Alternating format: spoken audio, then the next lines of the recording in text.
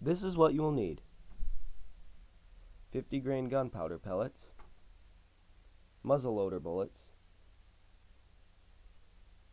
primers, and a brass head and handle for the loading rod. Before loading the muzzleloader, it is important to make sure that it is not already loaded to avoid double loading. This can be accomplished by loading in a primer and firing the gun at a target.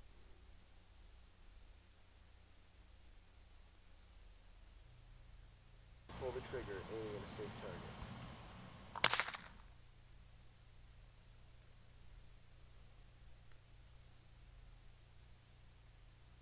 First, you need to load two 50 grain pellets into the gun without touching them, as the oils and other residue on your hands can cause a decrease in performance.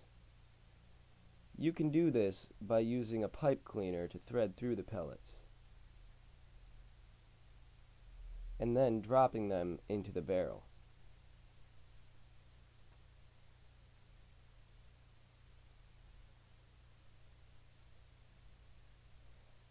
Next comes the bullet.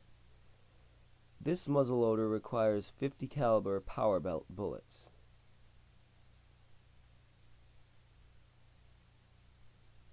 Simply put this into the end of the barrel.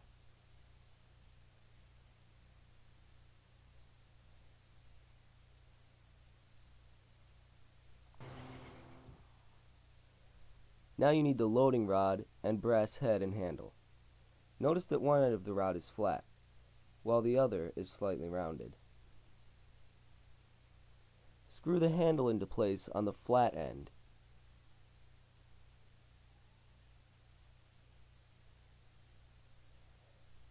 And then screw in the brass head on the rounded one.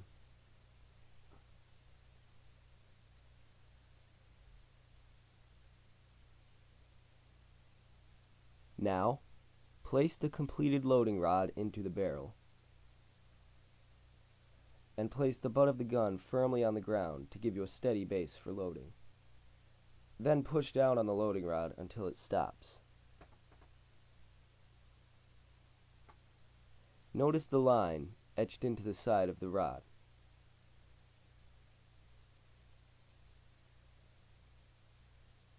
Tap down until this line reaches the inside edge of the barrel.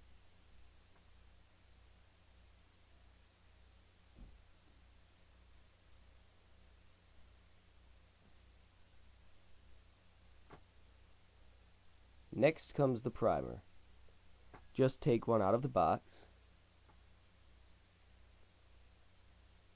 open the trigger assembly as shown, and then place the primer in the small opening at the back of the barrel.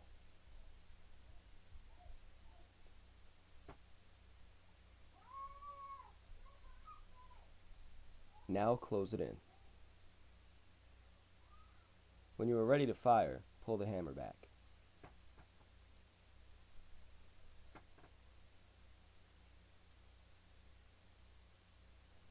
Be sure to choose a target that is in a safe direction with something behind it to absorb the bullet. Then aim and take your shot.